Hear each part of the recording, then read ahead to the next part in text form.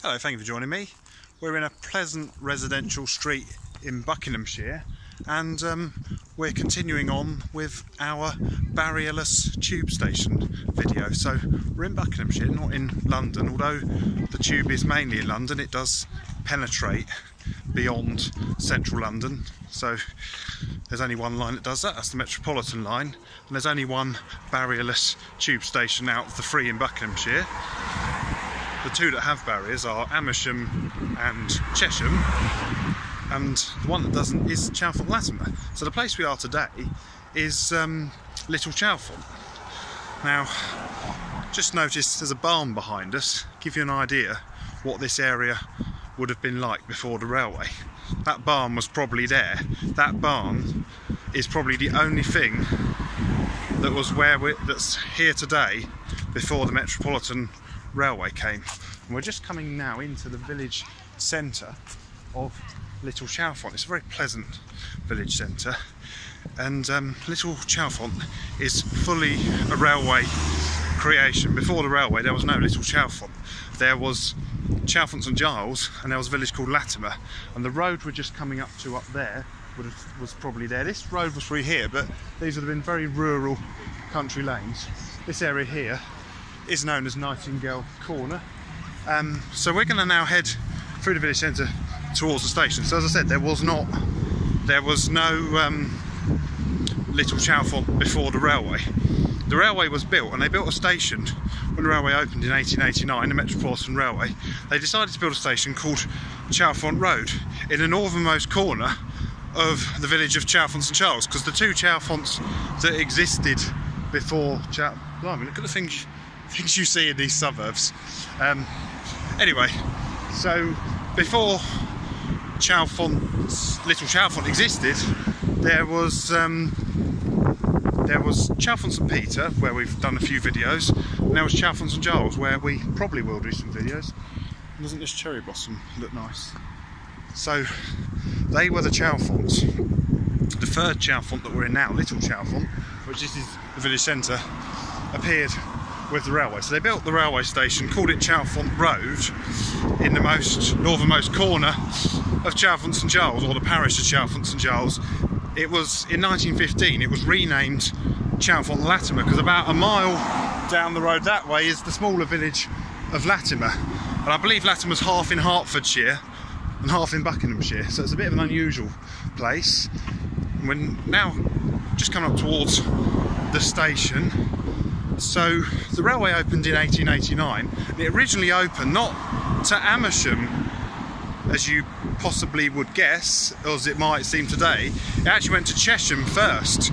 They extended the Metropolitan line to Aylesbury and Aylesbury a few years later. I think it was 1892 that line opened, because it was sort of seen that Chesham was the bigger town and it was easy to extend down the hill, or to build the line down the hill to Chesham than it was down the hill. So they built the line down the hill into the Valley to Chesham, rather than down the hill to the Misbourne Valley where Aylesbury is. But then when they extended to Aylesbury, Aylesbury got a station up on the hill, and the town that's now Aylesbury on the Hill, or Aylesbury New Town, was built. It's a shame this pub appears to be abandoned. Not sure what's going to happen, whether it's going to be demolished, don't know.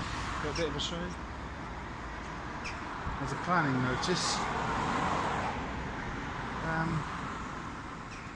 from, used to be called Sugarloaf Inn. Looks like they're going to put some lights on the building. That's what the planning notice was for, so it doesn't look like it's going to be demolished. Anyway, we are now, finally, we can now see the London Underground Roundel, even though we're actually in Buckinghamshire. So we're now going to go and explore another barrierless tube station. So we've finally finished walking around the village. We're just coming into this little forecourt. This is actually the back entrance to the tube station. The reason we're going to this as the back entrance is because it is the entrance that is barrierless. So we're just coming up to it now, so you can just see where we're going.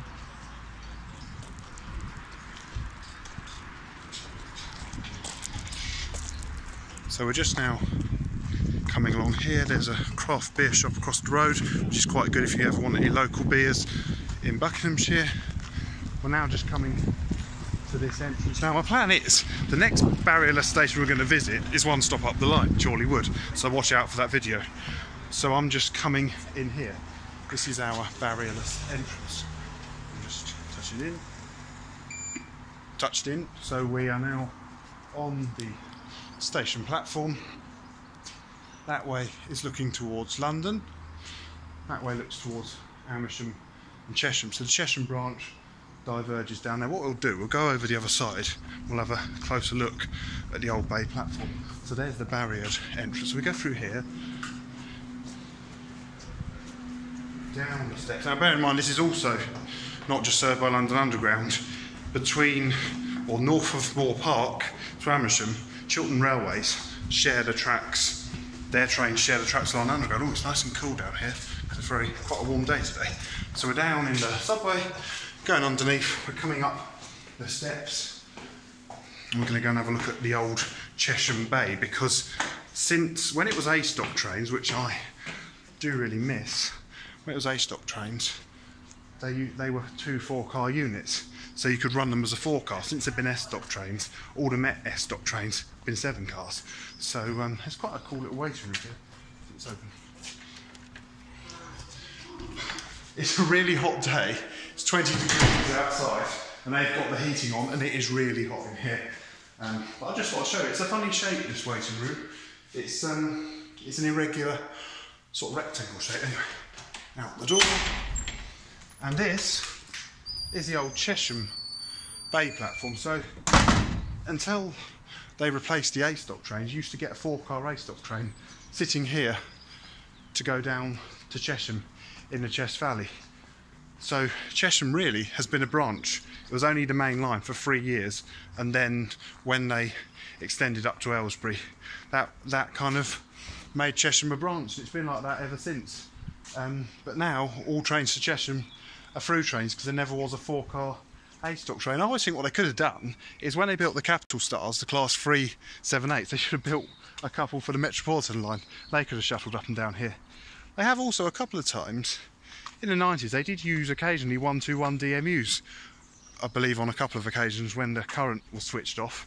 So we're coming down to the end of the platform. There's a couple of things to show you here. There's a little dolly signal just down there. So the main line goes up to Amersham, the Chesham branch diverges down there. You can see the whole station. So my plan is, I'm going to get on the next train, that's why I touched in, and I'm going to travel to Chorley Wood, where our next video will be. That's our next barrierless station. So it's quite an interesting station, sort of this part of the Met. We're out in Buckinghamshire. As I said, Chiltern Railways trains also run over this part of the Met, so it's not just undergrounds. And also it's at the top of quite a bank, so when they do steam on the Met, if a steam train comes through here, it's really working quite hard. So that's also a sight to see them. I've seen them thundering through here. It seems hard to believe them, but I've actually seen steam thunder through here. That's that hot waiting room we were in. Chalfont Latimer. And there's a S-stock train. Needs an A-stock train. That would be great if an A-stock train did come, but unfortunately the video's not going to be quite good. Here comes an S-stock train.